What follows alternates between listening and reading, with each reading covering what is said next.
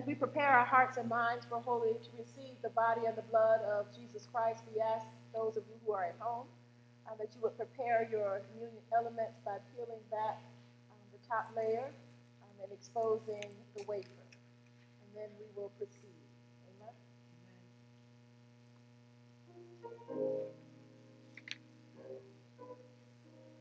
It is the precious gift of memory, the collective imagination that permit us to hear the chorus of voices now echoing across the centuries and the continents, proclaiming glad Hosanna at the presence of Jesus as he triumphantly enters Jerusalem. Witnesses to his healing power, those who had been inspired by his teachings and blessed by his touch, those who had been delivered from a crippling affliction, some maddening malady, would join the great chorus with a swelling crescendo.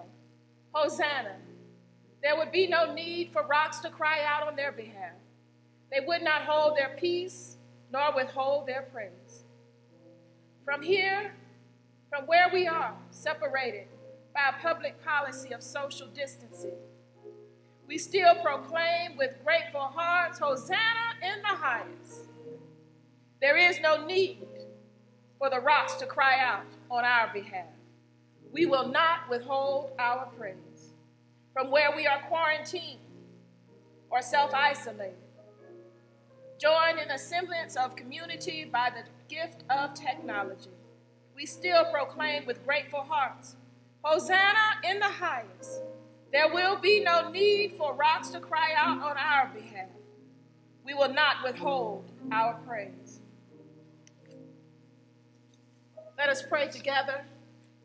Eternal God, judge of all humankind, we confess our need of you. We confess not only our many sins, but also our anxieties about the present predicament, a health crisis on a scale so large as to be called a pandemic. We have never had such proximity to pestilence near biblical proportions. Have mercy on us. Give us grace to remember that perfect love casts out fear, while also remaining vigilant against the cause of our anxiety. Today, we virtually enter a virtually empty temple with faint hosannas on our tongue. But let not our devotion die. We hold these ancient symbols of bread and wine, reminding us of the meal you shared with your disciples, a meal through which they and we should remember you. It was that night that you were betrayed by a disciple, that you took bread and wine and blessed them and made them a sacrament. We once again consecrate these tokens not as relics, but as reminders of your sacrificed body and blood, broken and shed because of your great love at Calvary, now in a different space. Made sacred by our present purpose, we partake of the bread and we sip the cup. We feast on these elements by faith, grateful that you are forever present with us, Emmanuel, even in a pandemic. Healer, deliverer, blessed Savior forever. Amen. Body of our Lord and Savior, Jesus Christ.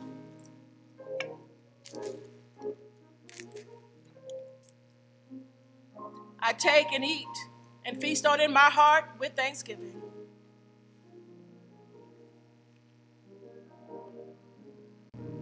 Thank you, God.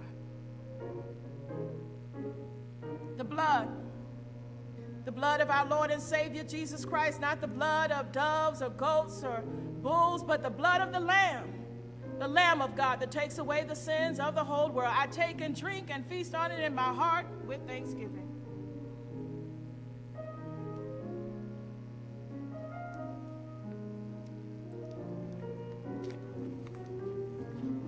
Those of you who are at home and those who are in the sanctuary who have the prepared kits that have been consecrated appropriately in the tradition of in the AME Church, I ask you now to take the bread,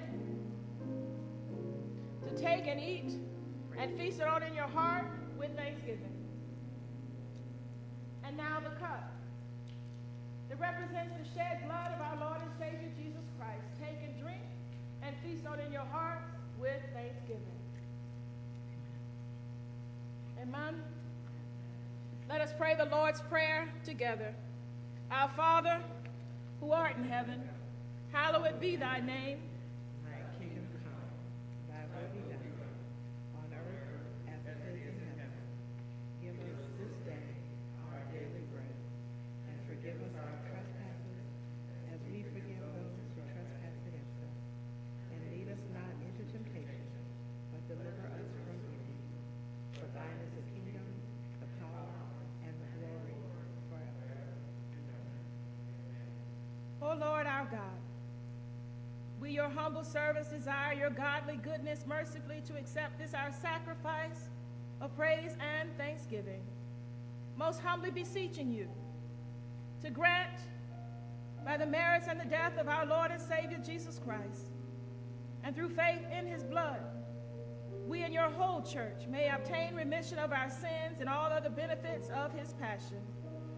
And here we offer and present unto you, O Lord, ourselves, our souls, and bodies to be a reasonable, holy, and living sacrifice unto you, humbly beseeching you that we, all who are partakers of this holy communion, may be filled with your grace and heavenly benediction.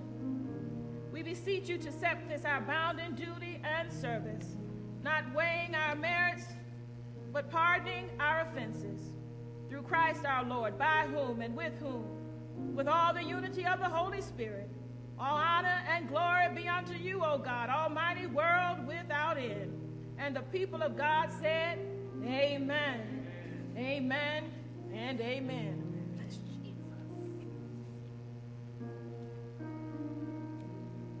We trust that you have renewed your covenant with our Lord and Savior Jesus Christ. And we shall stand and praise God, from whom all blessings flow.